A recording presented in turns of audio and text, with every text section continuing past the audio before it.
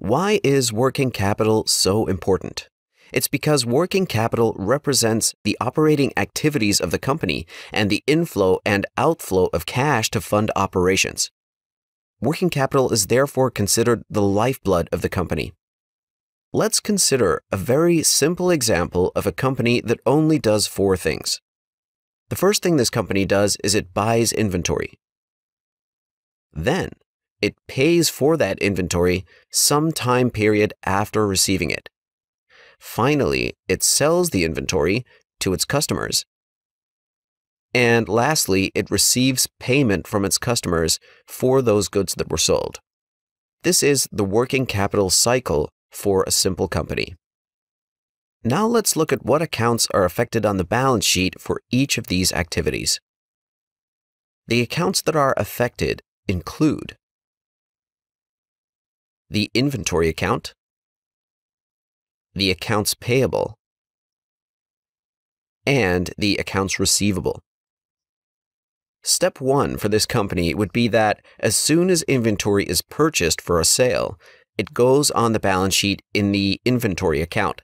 Then, assuming that the inventory is purchased on credit, meaning the company is not going to pay for it for, say, 30 days as an example, an accounts payable balance will go on the balance sheet for those 30 days. It's only when the company actually pays for the inventory and clears out the accounts payable balance that the cash outflow occurs.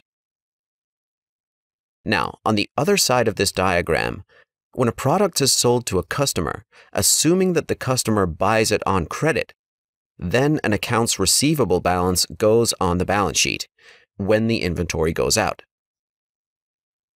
It's not until the customer actually pays for the good and the accounts receivable balance disappears that the cash comes in for that good.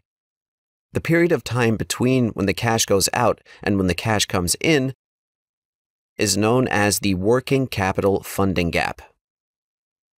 Managing this working capital funding gap is a critical process for a company.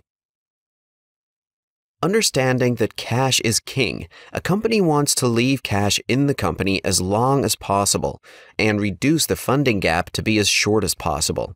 Let's look at the three main working capital accounts again and the inflow and outflow of cash.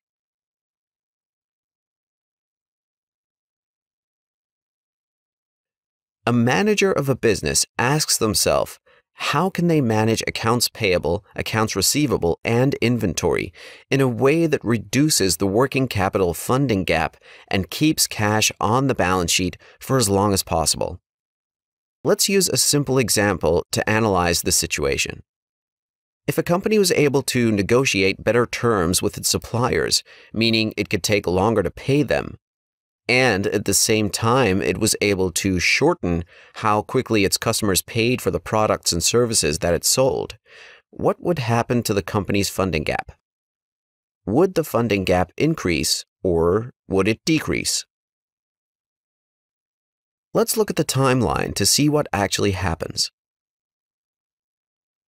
As you can see, the distance between the cash paid out and the cash received is shortened. Therefore, the funding gap, in fact, decreases. Some things to manage the funding gap then include things like managing payments to suppliers and delaying them as long as possible. This could include renegotiating contracts with them and trying to get better terms. Another strategy is to incentivize customers to pay faster. This means that cash is received more quickly. And finally, for inventory management, moving to a just-in-time system where inventory is ordered as needed as opposed to being stockpiled and potentially becoming obsolete, as well as tying up capital for a longer period of time. So by using these three strategies in conjunction as appropriate for the type of business that you're managing, these three strategies can all help reduce the working capital funding gap and improve cash flow for the business.